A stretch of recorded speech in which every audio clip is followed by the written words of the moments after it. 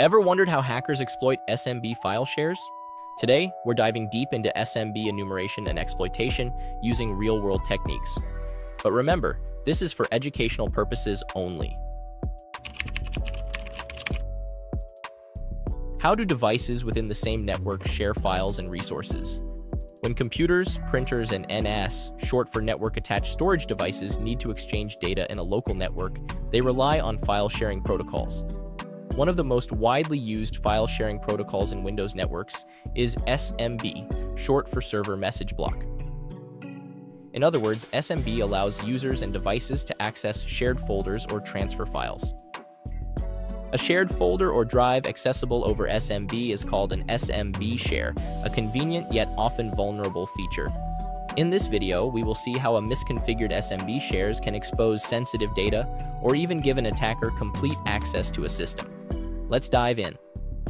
To simulate this exercise, we use the Hack the Box machine named Dancing. So if you want to practice this yourself, be sure to check it out. The IP address of our target, which is a misconfigured SMB server, is 10.129.117.86 as seen here. Let's attack this machine.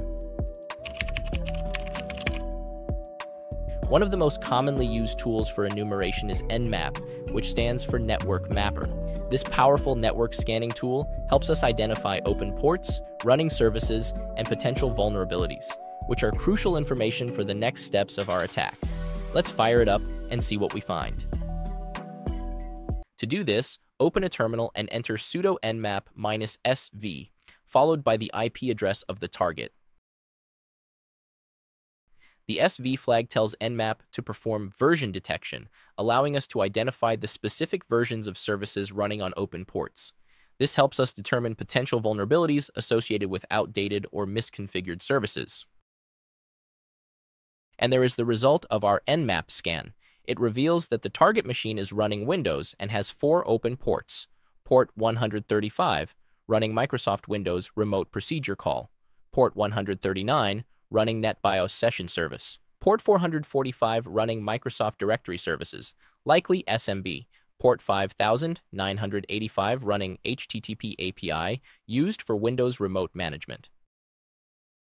The presence of port 135, 139, and 445 strongly suggests that SMB is enabled, which can be vulnerable to various exploits. Meanwhile, port 5985 is used for Windows Remote Management, which, if misconfigured, could allow remote command execution with valid credentials. We will focus in this video on SMB exploitation. Let's dive in.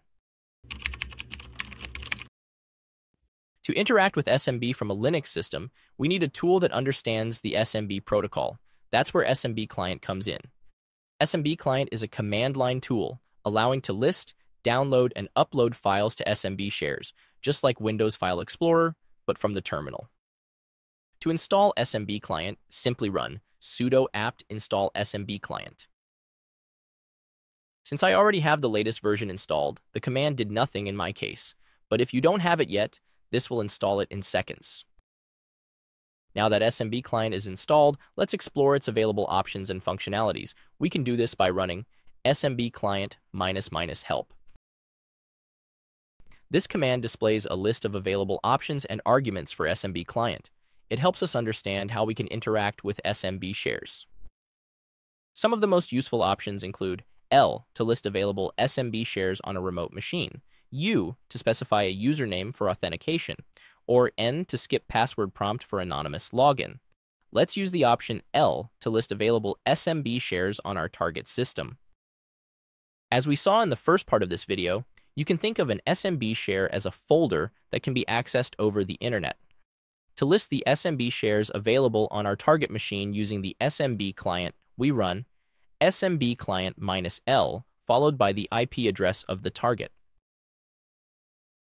Since we didn't specify a username using the -U option, SMB client will automatically use the local machine's username, which in my case is Kaylee. This happens because SMB authentication always requires a username. If you don't explicitly provide one, SMB Client defaults to using your local username to prevent an authentication error. After running the previous command, we are prompted for a password. This password corresponds to the username we specified earlier. Hypothetically, if we were a legitimate user trying to access our own remote resources, we would enter our known credentials and log in normally. But in this case, we don't have valid credentials, so we have two options: attempt anonymous access or try guessing common username-password combinations. For now, we'll leave the password blank and see if the server allows anonymous access, a common misconfiguration that can expose sensitive files.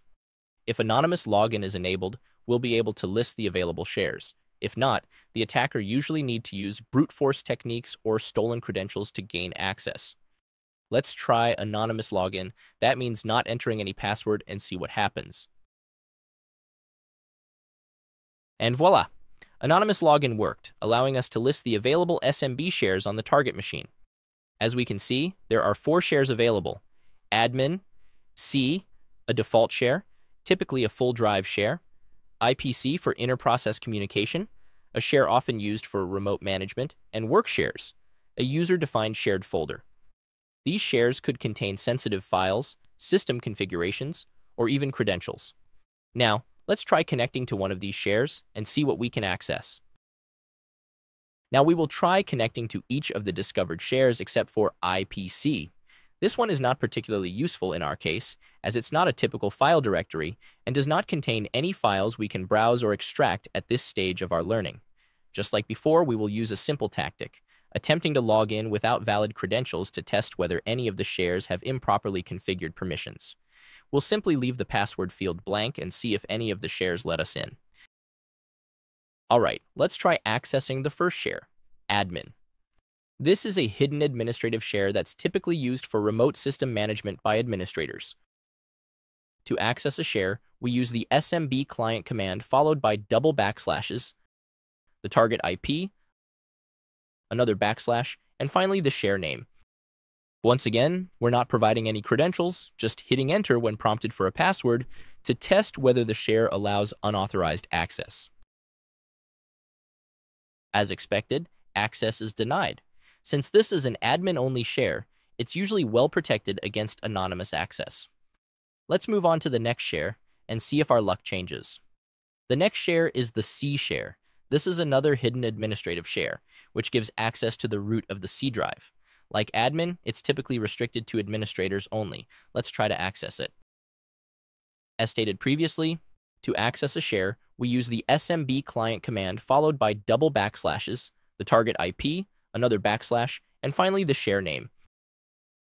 Again, we're leaving the password field blank, checking to see if the share is misconfigured or accessible without credentials. And once again, we get an access denied status. If we were performing penetration testing for a client, this would actually be good news. It means the C share is properly secured and not accessible without valid administrator credentials. Let's move on to the final one, work shares. This one looks more interesting. As it's a custom share possibly created by a user, those tend to be more prone to misconfigurations. Again, to access a share, we use the smbclient command followed by double backslashes, the target IP, another backslash, and finally the share name. Once again, we let the password blank. And there it is, we're in. The work shares share allowed access without any valid credentials. We left the password blank and it didn't prompt any errors. Instead, it dropped us straight into the SMB shell, where we can interact with the shared directory using built-in commands. This is exactly the kind of misconfiguration we look for during a penetration test. It shows that no authentication was required to access a potentially sensitive shared folder. Inside the SMB shell, we can use the help command to see a list of available actions. From the output, you'll notice that many of the commands are quite familiar, especially if you've used a Linux terminal before. Most of the basic Linux file and directory commands are supported here. To navigate and interact with the share, we'll mainly use ls to list files and directories, cd to change directory, get to download a file from the share, and exit to leave the SMB shell. Let's start by listing the contents of the workshares directory using ls. As you can see, this workshare contains 2 entries, Amy and James.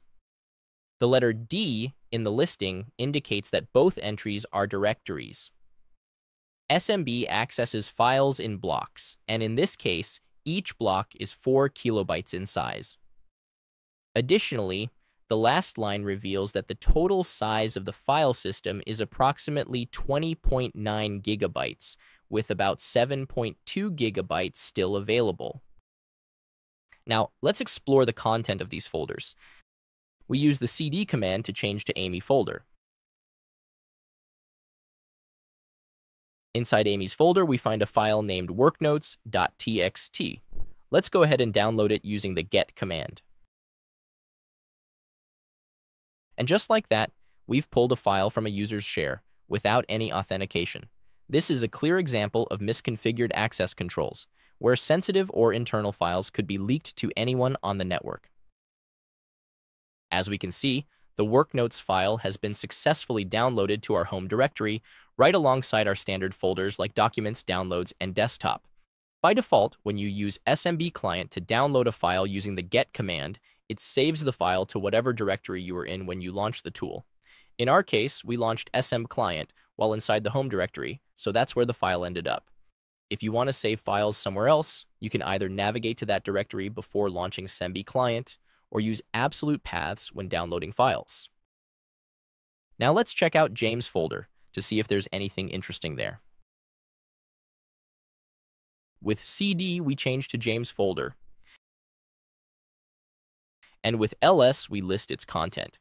Inside the James folder, we find a file named flag, which immediately catches our attention. Let's grab it. As we can see, the flag file has also been successfully downloaded to our home directory, just like worknotes.txt.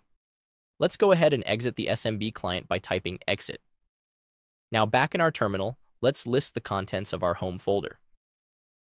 Perfect. We can see both files, worknotes and flag. Let's start by checking the contents of worknotes using the cat command to see what kind of information it holds. Looks like it contains internal instructions, possibly part of a setup or operations checklist. This kind of file could provide valuable insight to an attacker or help guide further exploitation. Finally, let's look at the flag file, most likely the target of our exercise. It contains a flag string, which is typically used in capture the flag challenges or penetration testing labs to indicate successful exploitation. And with that, we've successfully accessed a misconfigured SMB share, explored its contents, and extracted valuable files, all without providing a single credential. This highlights just how important it is to properly secure shared folders on a network. In the wrong hands, access like this could lead to serious data breaches. And that's it for today's.